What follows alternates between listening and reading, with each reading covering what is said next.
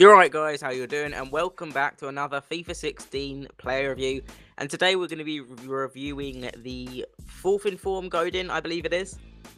Yeah, the 4th inform Godin, and he's got some pretty decent stats on his card. 74 pace, 70 dribbling, 58 shooting. Defenders aren't going to have good shooting, so ignore that stat. 94 defending, which is insane for a defender. It is his 4th inform, so obviously it's going to be high. 90 physical, again, really high. And 73 passing, which is also very good. So he's 6'1", he's got medium-high work rates, his preferred foot is right, he does however have a 3-star weak foot, he has got 2-star skill moves, but again that is standard for a defender, and he's going for around 80 to 90k on both the Xbox and the PlayStation market currently.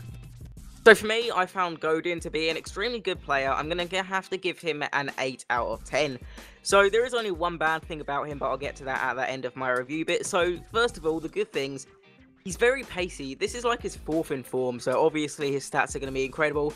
And he has got a 74 pace, coupled with the medium-high work rates. He is going to be back a lot, and he is also going to be able to keep up with the faster players, because for some reason in this game, if you have 74 pace, you could probably keep up with Aubameyang. But that's how it works. He's got brilliant tackling. His slide tackle and stand tackle are amazing. He hardly mistimes them, hardly gives away fouls with his stand tackle and slide tackle, and does make some very good last-ditch tackles. You'll see that in some of the clips, what he does. And then after he tackles, he usually manages to keep onto the ball and pass it off, and he feels very confident on the ball. Now, he has got 74 pace, 73 passing, and 70 dribbling, so you can sort of go on, I guess, mini runs of him, and by that I mean you can run out of your box and probably get it to the midfield or the halfway line bit. But yeah, he's very confident on the ball. He's also good at tracking back, although he's got medium-high work rate, so he should really be there. If he does manage to get out of position, because of his pace, he does manage to track back a lot. However, the one bad thing, and this is quite an important thing, but I didn't feel like it affected it so much that he could get lower than 8 out of 10, is his heading. So his heading is inconsistent. Some games in my box, he'll have brilliant games where he just wins everything there. Obviously, he wins most over top through balls if he's against someone. But other times, he won't really win too many headers. He's really weird.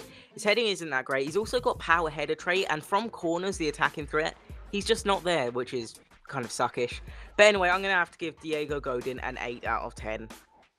So I am going to have to give Diego Godin slightly lower at a 7 out of 10. This is mainly because, for me, I felt as though there were a lot better players in the position and so on and so forth. But first of all, the positive to me, as Matt said, he's very fast, he's very good on the ball. His passing is also very good. 73 passing, that does show in game. He's very good at passing. I think his long passing is 79, which does show in game. So yeah, you can't really ask for much more from a defender. It's very good to have a defender who can play out from the back. Medium-high work rates, which again always does come in handy. And 6'1", as Matt said, his heading, for me, it was terrible. It wasn't inconsistent, it was just terrible. He couldn't win anything in the air. He just lost out to, you know, like the likes of Tevez, Aguero. I mean, I know they're both strong players, but they're small players. I mean, come on, I know he's only 6'1" as well.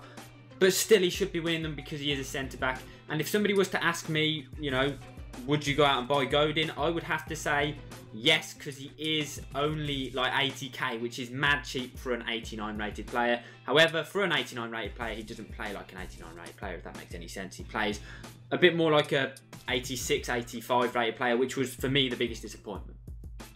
So as always, if you did like this video, make sure you hit the like button. It lets us know that you enjoyed our content. If you want to see more videos from us, make sure you hit the subscribe button. And as always, we will catch you in our next video.